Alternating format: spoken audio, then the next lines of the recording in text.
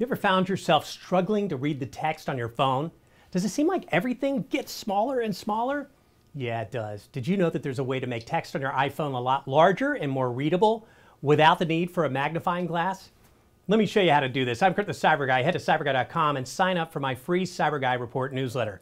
First, on your iPhone, go to Settings, Display and Brightness, and then Text Size. From there, you're going to be able to drag the slider to your preferred font size. I love this.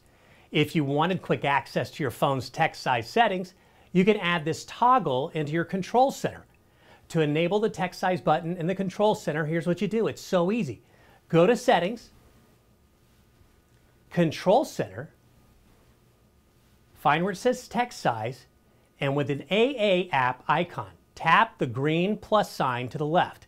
Now, when you swipe down from the top right-hand corner, the text size button, AA, should be a part of your control center.